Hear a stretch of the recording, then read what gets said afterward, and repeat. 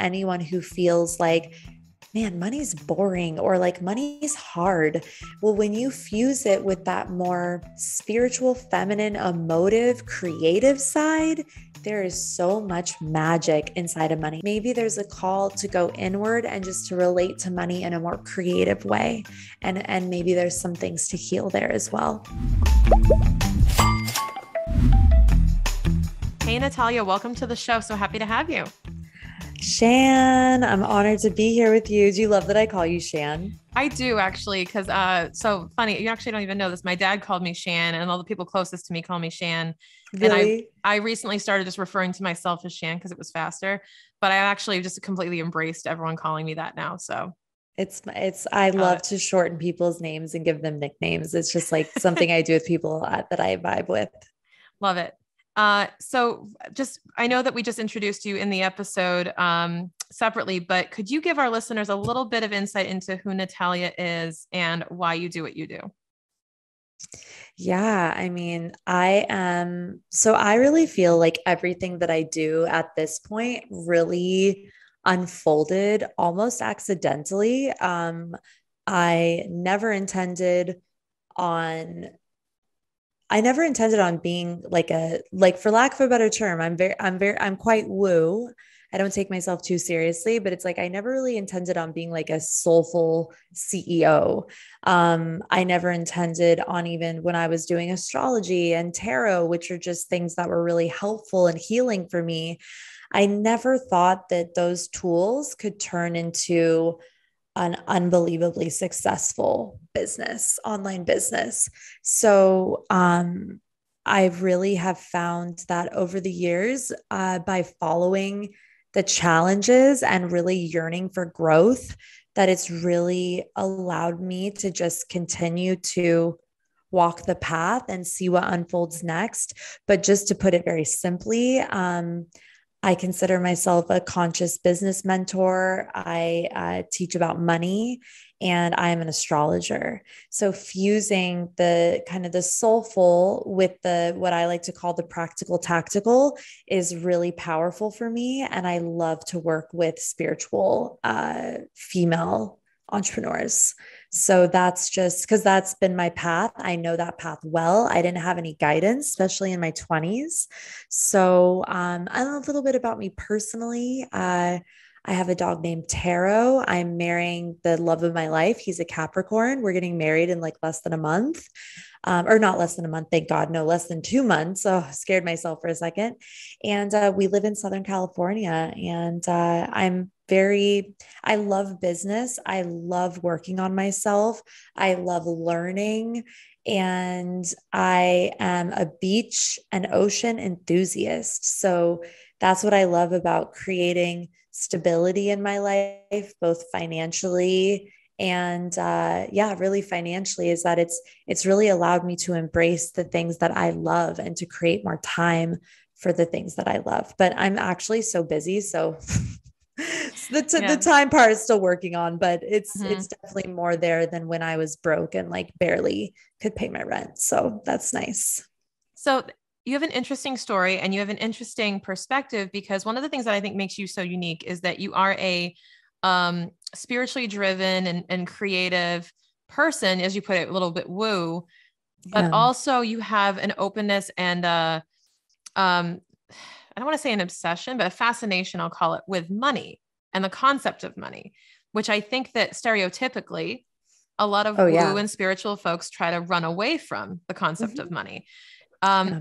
Can you I can be very triggering for people. They're like, I don't get it. And I'm like, it's okay. You don't have to get it. It just might not be for you. But yeah, isn't that funny how pairing the two together is just so, it's very healing. Yeah. And what I would love to know is how you came to embrace money, the concept of money, and became so passionate about teaching other people this. Yeah. So, well, okay. So I bounced my first like check or like credit debit card or whatever when I was 16.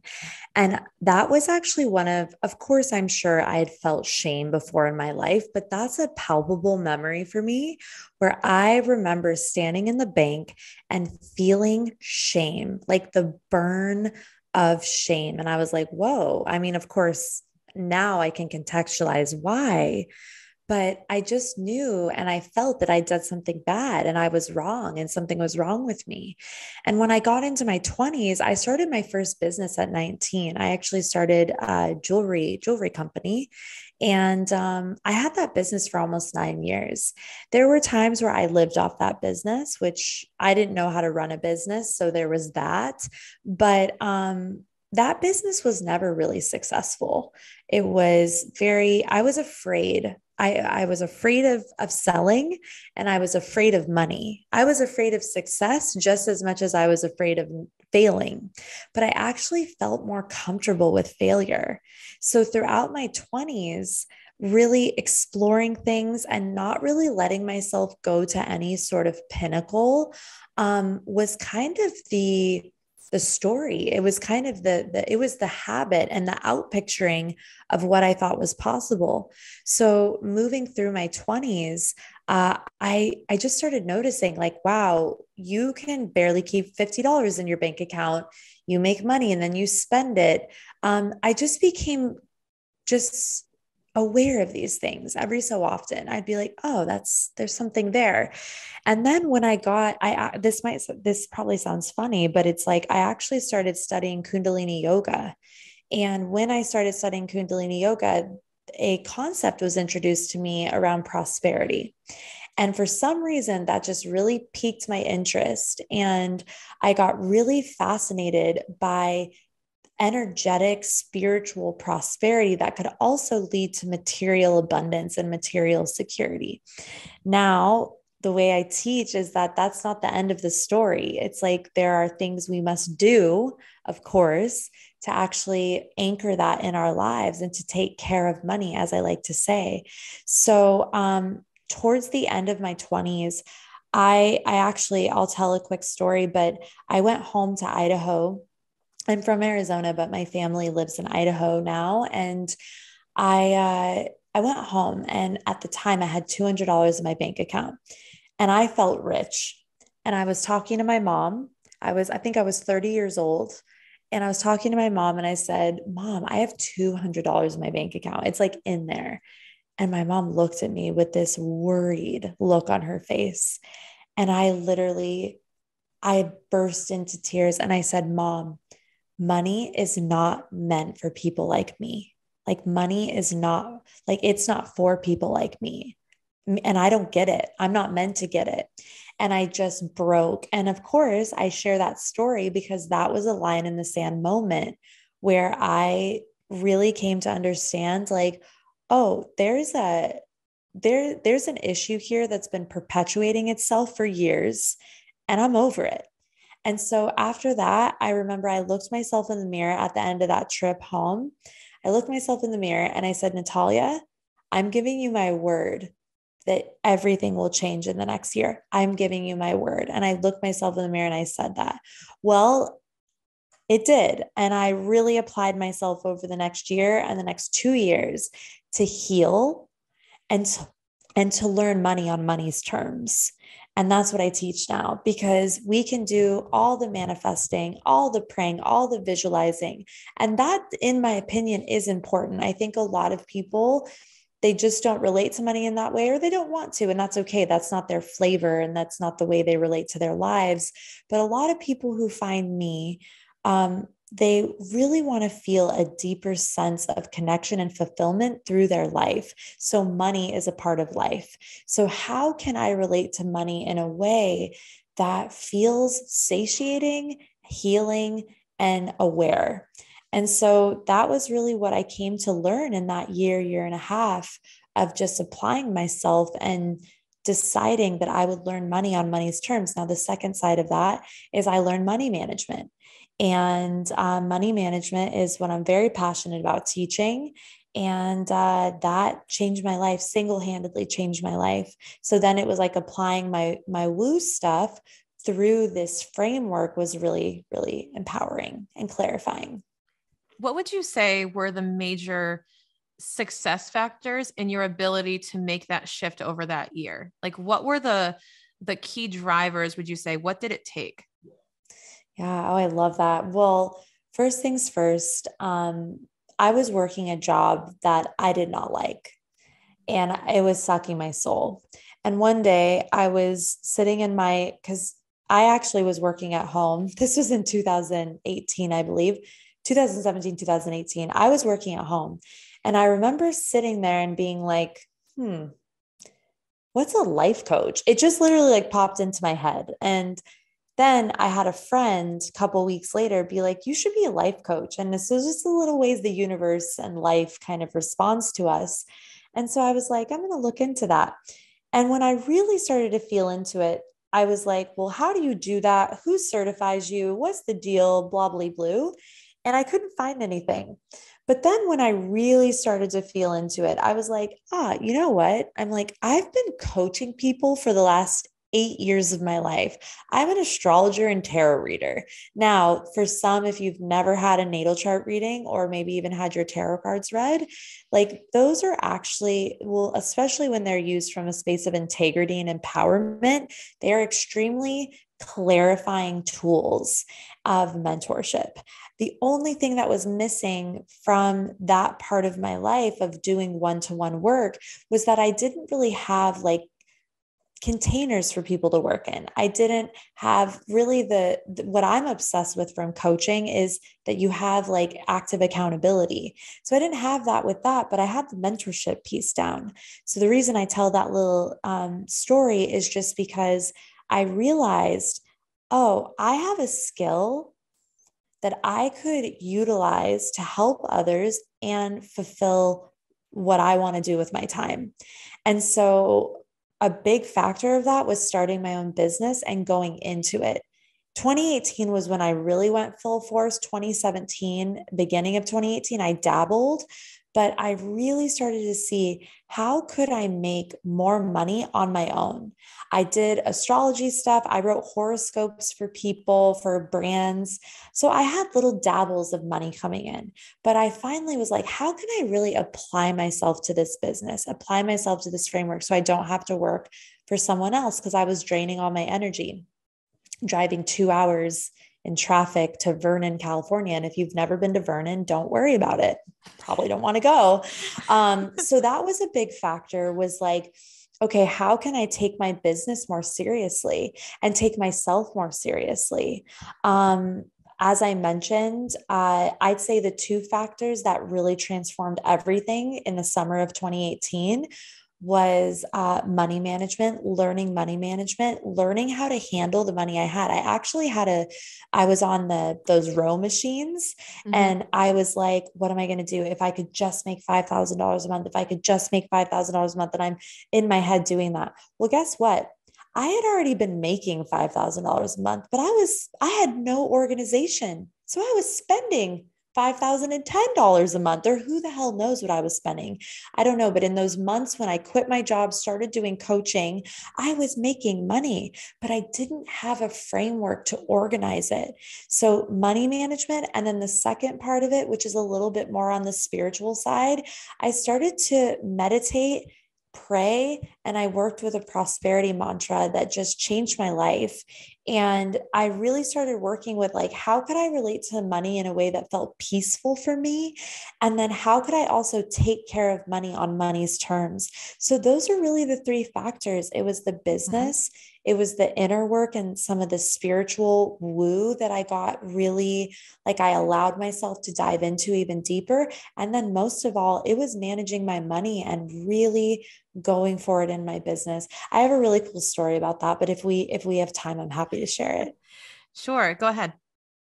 Okay, so I went to this 3-day seminar called Millionaire Mind Intensive. So it's from T. Harbecker's work. His book called Secrets of a Millionaire Mind took me 7 years to read because I was so resistant to getting what was good for me. And I don't know if anyone can ever relate to that, but that was a big issue for me. I don't think I felt worthy of feeling peaceful. I don't think I felt worthy of that I could feel good and feel safe. So I would put off doing the things that were good for me, if that makes sense. I don't know if anyone else can Totally. relate to that, but Totally. that was a huge issue for me. So here's this book, and it took me 7 years to freaking read. And then he kept talking about the Millionaire Mind Intensive. So I attempted to go to that twice. First time I left, second time I committed because I said, well, guess what? I left this a year ago and I'm still in the same fucking, sorry, can I cuss? Yeah. Okay. I'm still in the same fucking place that I was a year ago when I Yeah. attempted to go to this seminar. So I'm like, I'm going all in because if it is to be, it's truly up to me. I've got to apply myself. So I went to the seminar, I did the dances, I did the work, I cried. The journaling was so confronting for me. But I really was there to learn. I was really there to like change my life. And so they had this offer. It was to, coaching offers. It was like, Mm-hmm. do the thing and you'll get 1 year and you'll get coaching for 6 months and blah, blah, blah. And I had never been sold an offer like that before. I looked at my bank account. I looked at what the price was. I looked at my bank account. I looked at what the price was. I had about I think I had about $1,400 in my bank account. And the down payment to do the payment plan was $1,300. I called my parents and I said, please, this is going to change my life. Please believe in me one more time. And they were like, no, we love you, but you got to, if you're going to do this, you got to do it on your own. And I was like, shoot, okay, universe got you. So I literally look at my bank account, I look at the thing, and I walk to the back of the room and I write my credit card, I write my debit card payment down. And she looks at me and she goes, these are the moments that change your entire life. I swear to God, it's like slow-mo, like Yeah. Matrix moment. And I literally was like, all right, I have no other choice because this $1,300 is getting taken out of my bank account tomorrow. I'm going to the dentist tomorrow, which I know is going to cost 300. I don't know what I'm going to do, but I'm going all the way in. And long story short, the next day I was able to put the dentist on my credit card, thank God. Because by the way, at the time, my credit card was maxed out for probably 5 years. I had no idea how to use credit. So that's another thing I teach now because I think we're not taught the credit system. And I had no idea what credit was and how to use it healthfully. So I went home after this thing. I opened 5 bank accounts to start managing my money with like kind of a touch of what they taught, but I really did it in my own way. And I decided, all right, I have no money. I'm all in. I opened up my email list and I ran a sale for readings because I had been known as an astrologer for many years in astrology and tarot. So I ran a sale for my readings for blah, blah, blah, 5 days only, whatever. I made $6,000. And that was more money than I'd ever made in my life. And then I sold a program later that month that I had a coach at the time who was very helpful for me that I haven't spoke much about. But then I sold out my first group program and I made my first $11,000. And then I could see because I was managing my money, I had a clear view of what was going on. And all the while, as I mentioned, I was doing the inner work and I was very big in affirmations. I wouldn't let my mind go to a shitty place about money. I literally was like, I'm all in and I'm never ever turning back. And so that was the line in the sand for me. And then from there, within about 6 months, we were into the low 6 figures as a business. And last year, we almost made $1 million and we have healthy profit margins, which I just learned about last year. Oh, profit margins. Everybody toots about their revenue, but like, what about your profit margins? So I'm learning business and learning money on my way. Mm-hmm. And I love just that was a single moment where I was like, wow, I can change and I can change my life by applying new information in a new way. And that was that experience for me. And it was Mm-hmm. just revolutionary. So I don't know if anyone in your community or audience is maybe at that level where I was pretty helter skelter, and not to say you need that to make the changes, but sometimes you do. And I know there are people listening who feel like they're right there with you going, I'm in that place. Like, I feel like I can't get out of this. I've dug myself into a hole so deep, I can't get out. And you mentioned 2 things that really stuck with me. One was finding peace And the other one was learning about money on money's terms.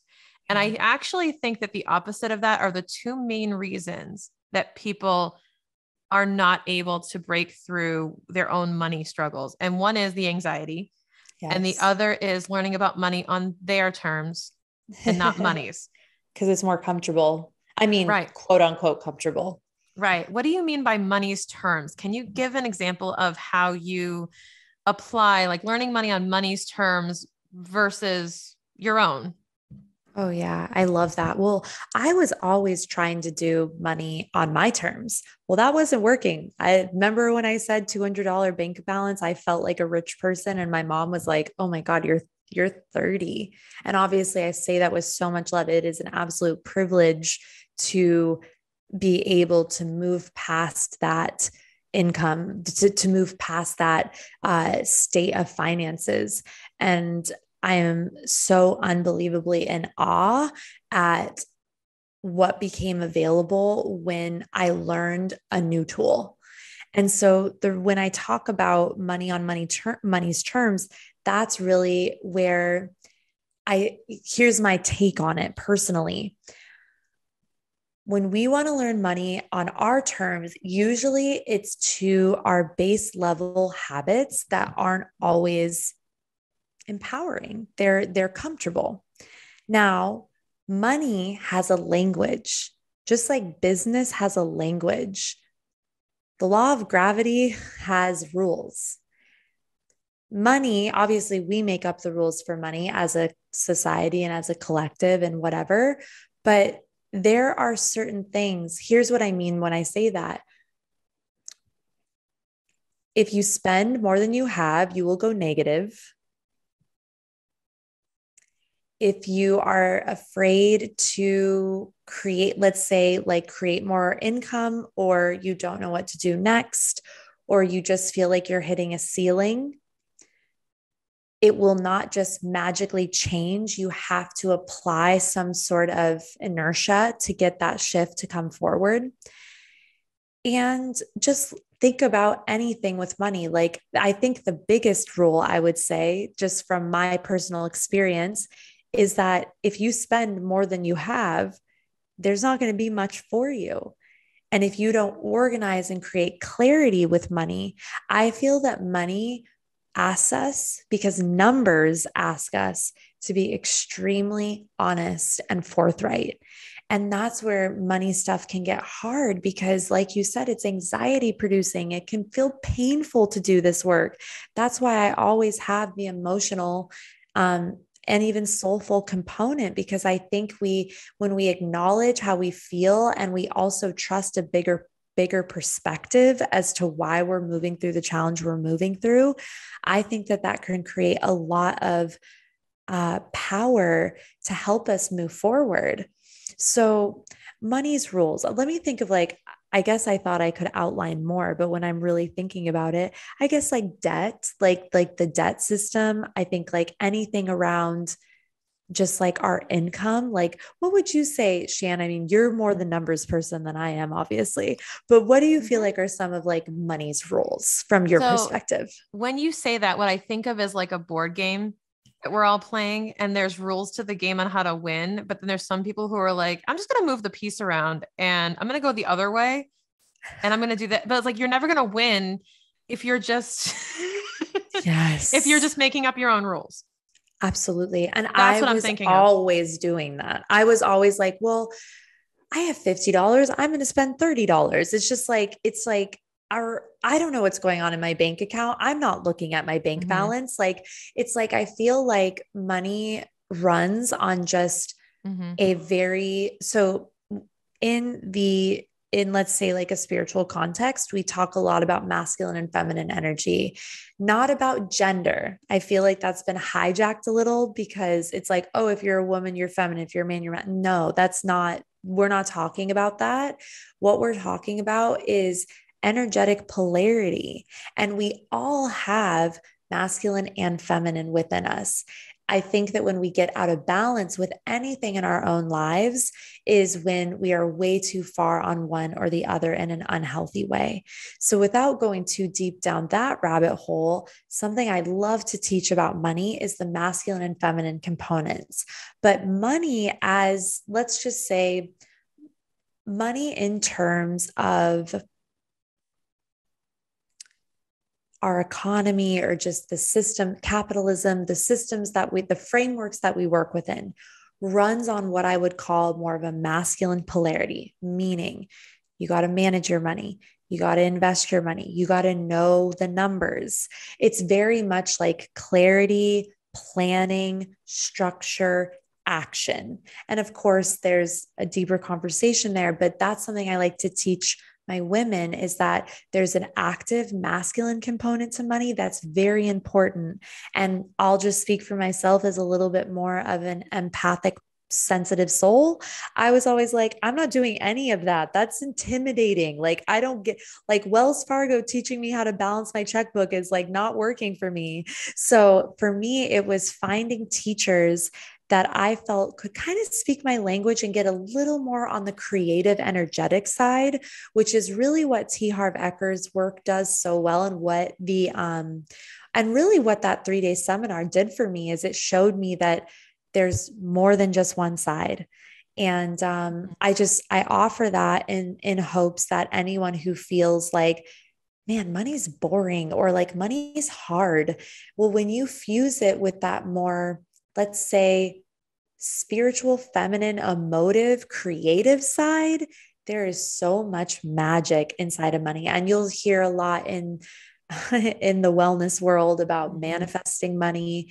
And of course, like I think there has to be a lot of accountability, love, and integrity in that kind of conversation. But it's definitely, it makes money fun. And I say have fun. Like, and for some people being totally of like, I like my dad is a Scorpio, retired CFO CPA. Like for that man, like numbers and like formulas and like all the things that's fun for him and that's awesome. But for me, I was like, I need more. And so if you feel like you need a little bit more, maybe there's a call to go inward and just to relate to money in a more creative way. And maybe there's some things to heal there as well. And you hit the nail on the head with the masculine feminine, but also the resistance people have toward the masculine side, the very strong masculine end of the spectrum, because I studied the masculine for years. I have mastered the masculine side and lived in that. I mean, literally, I worked on Wall Street. How much more literal masculine can you get than that? But I'm also, I love what I have learned in the last few years since graduating. Like it was education based. We learned math. Like you learn 2 + 2 = 4. Yeah. We learned debits and credits. It was just like the foundational basics of what we learned when we were younger as accountants, or like common sense to us now. Yeah. And what we've done is as accountants, we have lost touch as a profession, I'll say, and I'm being very generalizing. A lot of us have lost touch with how it feels to be a normal person who doesn't know this stuff and who doesn't understand it. And the problem is that it's not the accountant's fault. They forget how, imagine if you had to teach English, if it's your first language, if you had to teach English to someone who's never learned a new language and maybe you don't speak another language, it's like, how do I teach this? That's a great comparison. When I learned it when I was, I don't know how I learned that this is bottle. I don't know how I learned that this is up and this is down. I don't know how to explain that. But that's what goes through my head when people ask me questions. I go, oh, you don't know that. Hold on. How do I explain this? You're so good at that. You're like my dream, because Michael King is who connected us. Yeah. And Michael was a saving grace for me. And he was so patient with me. I was like, am I your worst coaching client? He was like, nope. He's like, he goes, you're giving effort and I can work with effort all day. Cause I was so resistant when he's walking me through cash flow and budget projections, like things that I had never thought about in my life. But I love my mission so much that I was like, I will learn this. I will show up. I will figure this out. And it's, Mm-hmm. it's still a practice for me. But at the end of the day, like, I'm so grateful it led me to you because you are so excellent at explaining things in a way like that help me conceptualize. And I feel like my dad, I mean, and truth be told, like, God bless my dad, and he's a wonderful man, and we're quite close now. But a lot of the roots of my money craziness, and I don't blame him because it is what it is at this point. It's what I do with it now as an adult. But a lot of my stuff came from, he kind of made me feel like, oh, well, you just don't get it. And he didn't mean to. It's just because exactly what you said, It was he over the was, head. He didn't know how to bring it didn't to your know. level. Exactly. He was just like, I literally like, and didn't have that teaching mentality of like, let me try to help you figure this out. It was like, you just don't get it. So who cares? I was And like, unfortunately, a lot of accountants feel that way. A lot of accountants are, totally, and it's not their fault. They're impatient or anything. It's like, I don't have time to explain this at this level because they totally. want to just do the work. And there's Yeah. a special small group of accountants who are teachers at heart that I think Yes. that you can Yes. tap into. And I claim to be one of them. And I appreciate anyone who is one because we just want to help the client succeed first and Yeah. foremost. And then there's a lot of people who don't mind sitting in a cubicle and cranking away on spreadsheets and never talking to a Totally. client. So Totally. there's a lot of different personalities in there.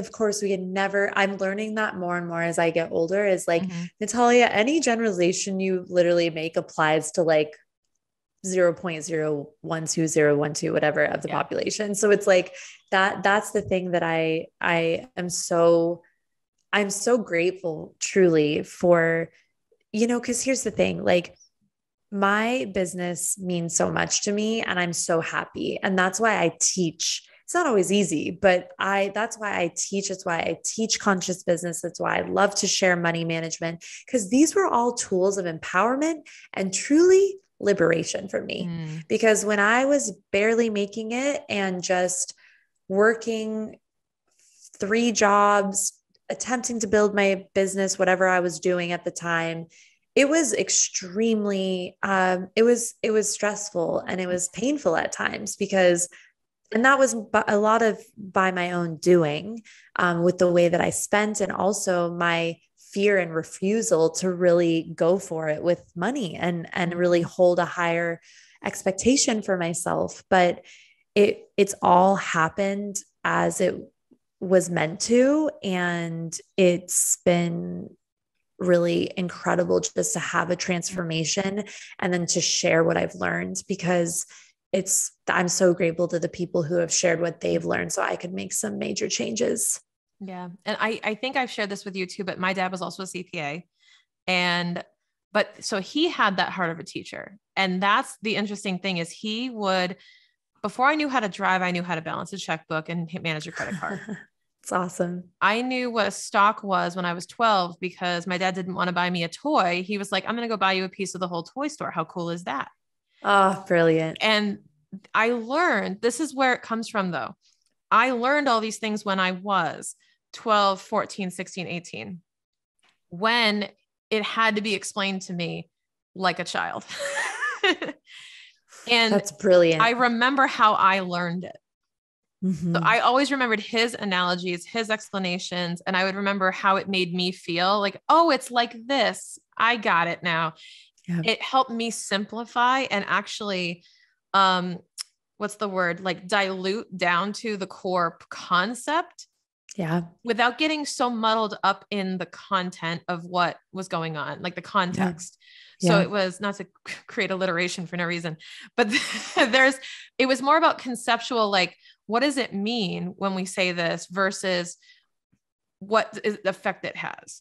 Yeah. So like understanding Yeah. debt and credit cards, my dad was like, credit card isn't your money. If you have to pay that off every month or he made it sound like someone was going to show up at my house and beat me if I had a credit card balance. That's how afraid I was of having a credit card balance that I Wow. never, here's what's funny. Not until I was 30 did I ever have a balance on my credit card statement that I didn't pay off. Because, and again, I'm lucky in that sense. I'm blessed that I was able to do that, but also because I lived in a means where I said, well, whatever I do, I can't.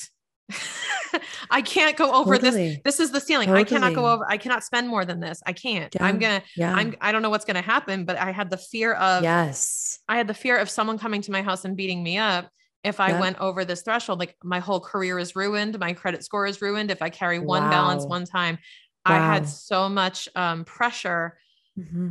but I don't even know where it came from because no one ever told me that. But there was this innate sense of credit is not your money. You're borrowing people's money and they're going to come after you for that money if you don't give it back Mm. type of mentality. And learning these concepts in a way that was so easy to understand when I was younger has Yeah. enabled me to explain it. But it's also opened me up to. So here's the thing. I meet folks that have backgrounds like yours. I meet folks, my clients, other people. And over the past 3 years, I'm not going to lie, when you said the generalizations and the judgment, I, of course, was like, how do you not know this? And I came from a place of judgment when I graduated school. Cause remember, I've been surrounded by accountants for 4 years in a college, Oh my gosh. then surrounded by accountants for 10 years in a career in a big four firm where I talk to accountants all day, every day, including my family. So Wow. it's like, It's like you're all speaking the language. It's like you right. speak the same So language. when you are so for example, you plot me into another environment and it's like I'm going to a foreign country Totally. and I feel like, wait, you guys don't know this? Oh, I go from being the dumbest person in a room full of advanced accountants to then being like the smartest person in the room of non-accountants when it comes to taxes. And I Yeah. realized that I had value to share because I was so humbled by Mm. my like this imposter syndrome, right? Of like, well, I'm Yeah. not good enough because I'm not as good as these guys. But then I Yeah. realized I had value to offer. And that's really where it opened up. And when you brought up the masculine feminine, it was interesting because I was 100% on the masculine end of that spectrum because it was just systematic, scientific, and just part of life. Yeah. Like the Yeah. money It's rules how were, it's done. I lived by the rules of money, Yes, right? So totally. like Shannon operated under money's terms. Yeah. So I was like, what other terms are there? Right? Like Mm. what other rules are there? Mm. So it's interesting because coming from the other side of it, I saw just as much value in understanding the feminine side of it because I realized that not everyone had that, you know, scientific view of it. And there are people who really struggle with the concept of money. And I learned about this a few years ago, especially getting more exposure to, some of our shared networks and our mentors and other folks where I said, oh, that's so interesting. What do you mean that you have trouble with money? What do you mean it causes anxiety? And it wasn't like I wasn't trying to judge or be like, I was genuinely curious Yeah. because I'm going, I've never seen this before. Tell me Oh more about yeah. this.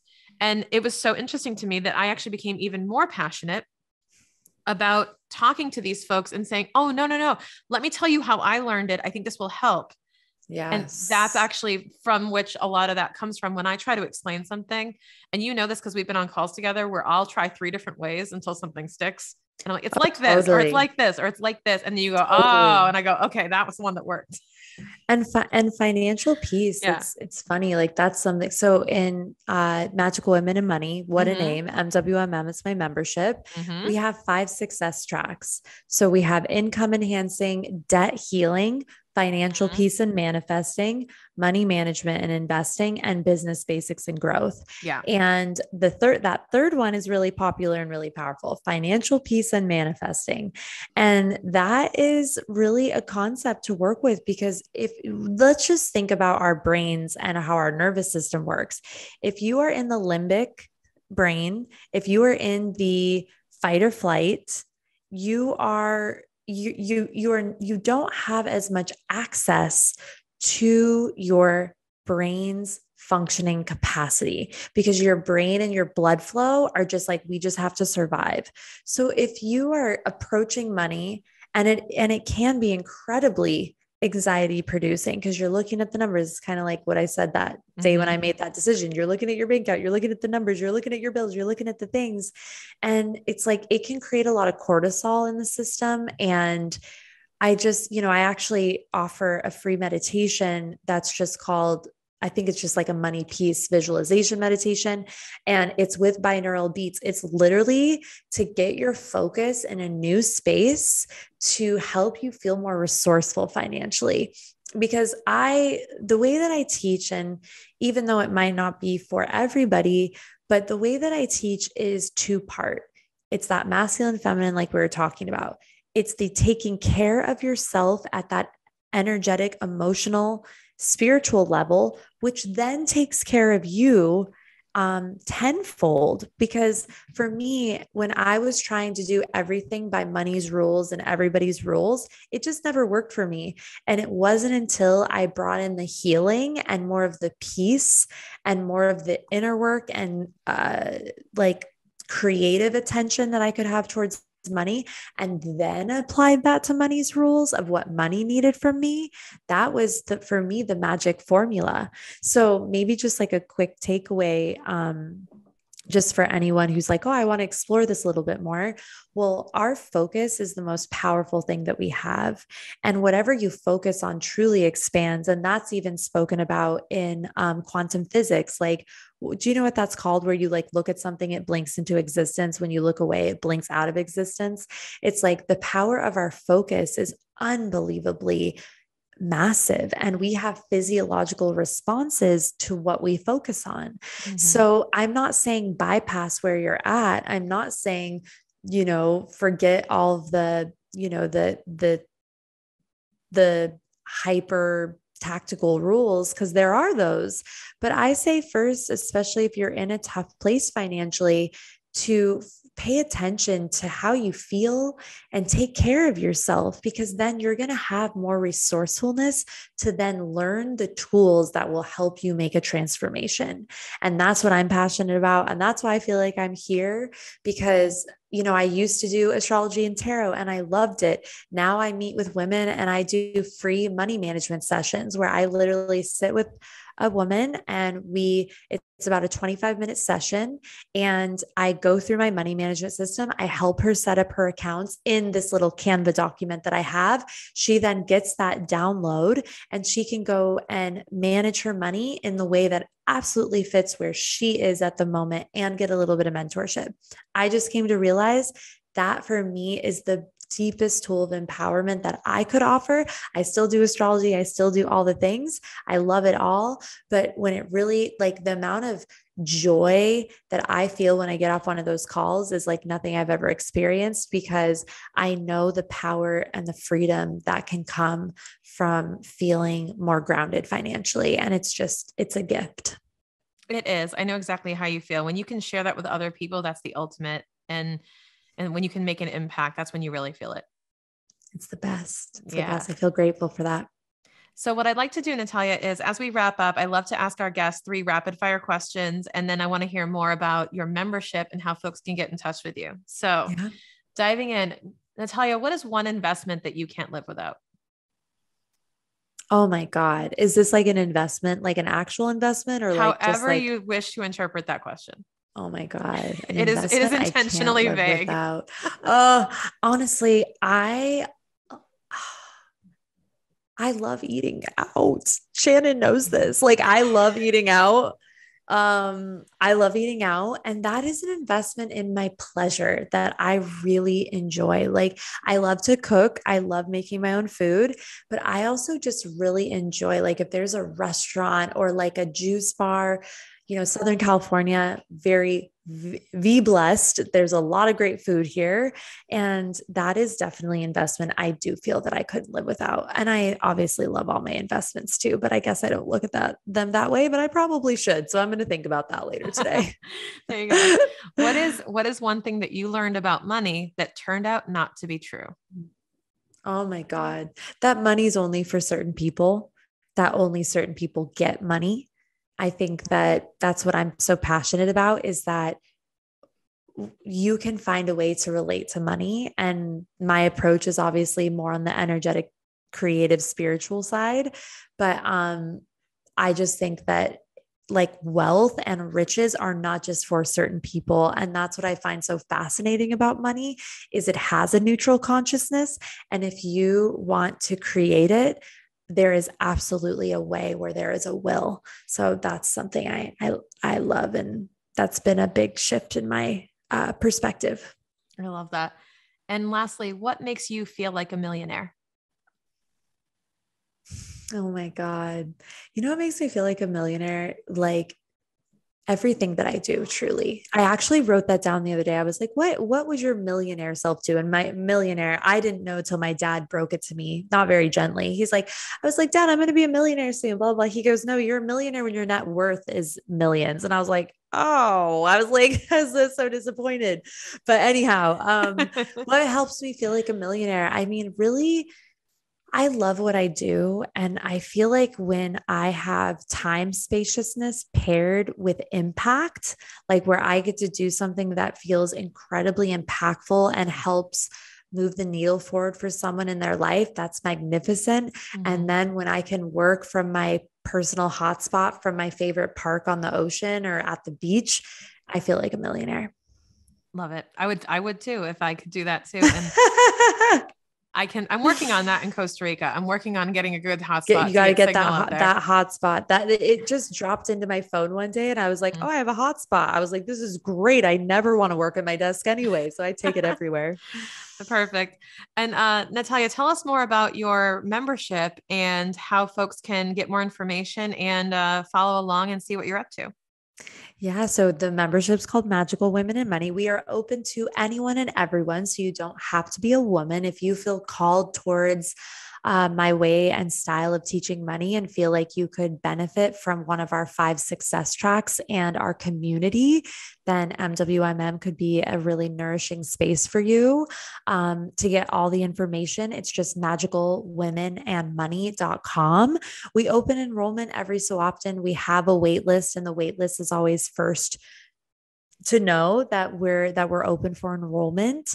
And it's really a beautiful space. I go live in there twice a month. I do live trainings once or twice a month. We do something called soul embodiment, which is very woo, but it's fun. I used to be an electronic music artist, and I was a DJ, so I love to make playlists. So we basically do like a 25-minute dance party and just let those worries go, let those anxieties go, and wake up that accessibility to our energy and our potential to do what we got to do for our money goals. So it's a lot of fun. It's a very unique approach, and it's just a really beautiful space. So magicalwomenandmoney.com. We'd love to have you. Awesome. Well, I wanted to say thank you so much for taking the time to be on the show and sharing all of Fan. that with us, including your story and your experience. We really appreciate it.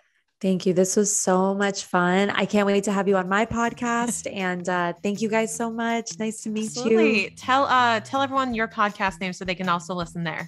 Oh, yeah. Oh, yeah. And I'm very active on Instagram. It's just at Natalia_Benson. Please come say hi, nataliabenson.com. And then my podcast is just called Natalia Benson, the podcast. Beautiful. Easy to figure out, guys. Easy. Yeah. Easy to find. All of that will be in the show notes for you too. Thank you, Natalia. I really appreciate it. Thank you. Bye-bye.